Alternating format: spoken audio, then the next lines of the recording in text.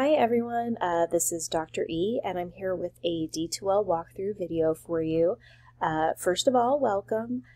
This is a video where I'm just going to highlight those specific areas of D2L that we will utilize regularly in our course, because I know some of you are taking multiple classes and it can be a little confusing and overwhelming because each professor uses D2L a little bit differently. So I wanted you to kind of get a visual on this and to just have, a little bit of comfort heading into what may be a very overwhelming week.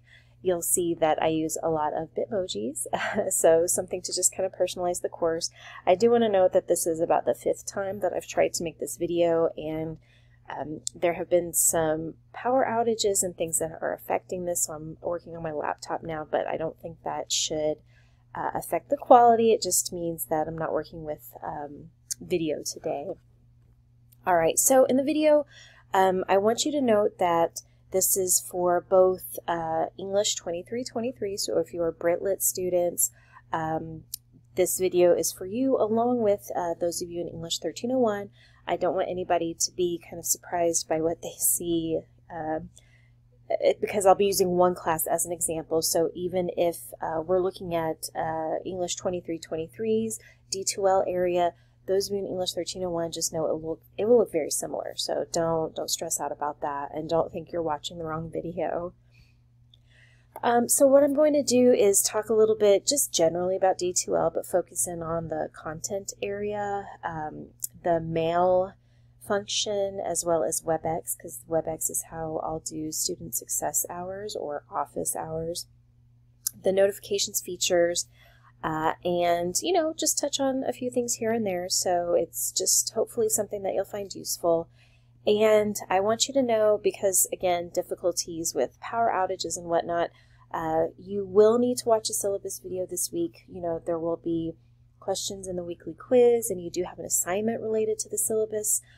So that video is going to be helpful, but I will probably get that loaded by noon on Monday, the first day of courses, August 28th. So if you don't see it there, please don't freak out. Just know that it's coming. Just wait for it, which is like my favorite Hamilton song, but that will only make sense to those of you who are Hamilton fans.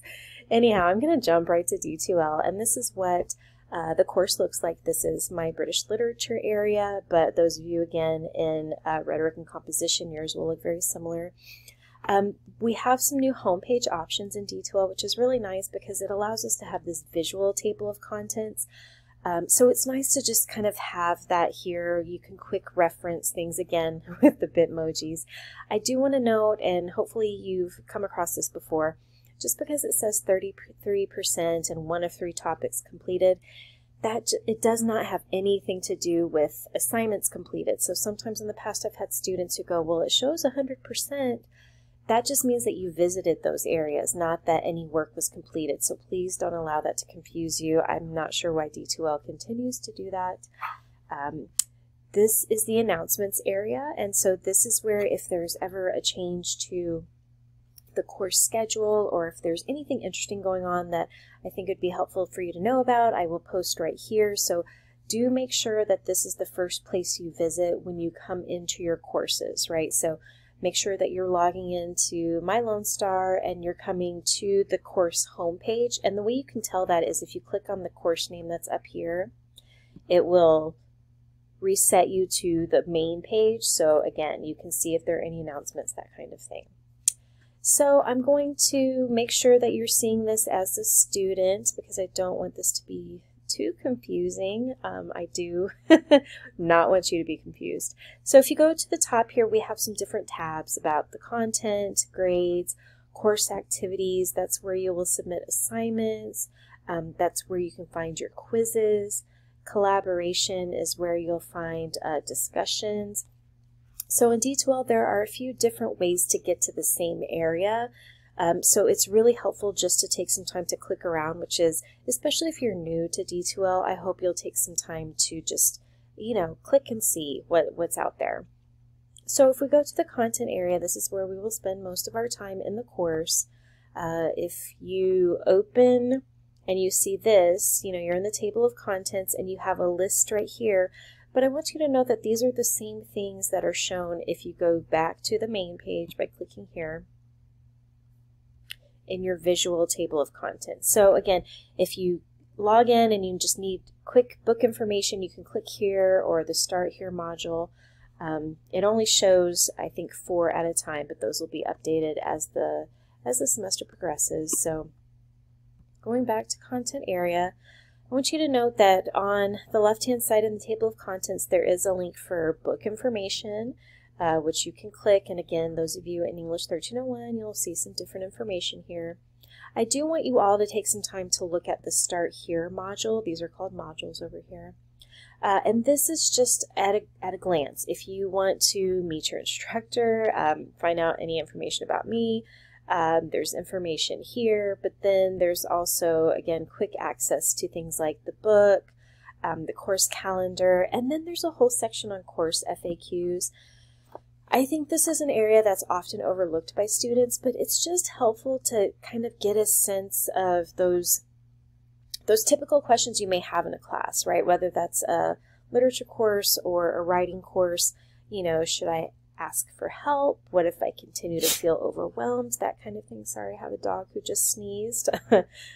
So take some time to go through that when you're able. Again, I know it's an overwhelming time, so just take some breaks, look at a few things, come back, look at a few more. There is a module here for the syllabus schedule and rubrics, so you always have a copy of your syllabus here. And I put here, know that for major assignments, I have left the videos and materials from previous courses so that you can kind of get a look at what those assignments were. But I do want you to note that I make changes. So this is just, these are, I want you to consider them placeholders, aside from the syllabus and whatnot, and the mind map materials. Those will remain the same. But for those major assignments, I just want you to kind of get a sense of what you're in for. And some of that information, of course, is also on the syllabus, which will have its own video. There's a whole module on student success. Make sure that you get familiar. There's a whole area for technology support. We have an whole area for academic support. So we try to, again, make this as approachable as possible. Laptop checkout, Office 365. These are links that are available here, but they are also available in other areas. So again, just click around when you are able to. In the student success area as well, there are some other things. So the academic support, there may be, some information that you'll find useful in the future, that kind of thing. Tips, tricks, and tools, that kind of info. And then there's an MLA help module. And so I have a lot of examples and information that are typically geared more towards English 1301, but I find that they can also be helpful for our literature courses as well. So just if you ever have any MLA questions or concerns, lots of examples, lots of information here. So just click around, see what's there. There's a module on D2L and technology. And so I mentioned this in the Quick Start video. The VLAC, or Virtual Learning Assistance Center, and OTS links are super important. Please bookmark those, please. And then there are also any kind of help you need with D2L. There are lots of links that will help you. If you have a Mac, please make sure this is in your toolbox of how to convert Apple Pages documents into PDFs, because D2L does not accept Pages documents. And then you'll start to see every single week once we go through them. I don't work ahead. My brain can't function that way. So we go week by week in the course.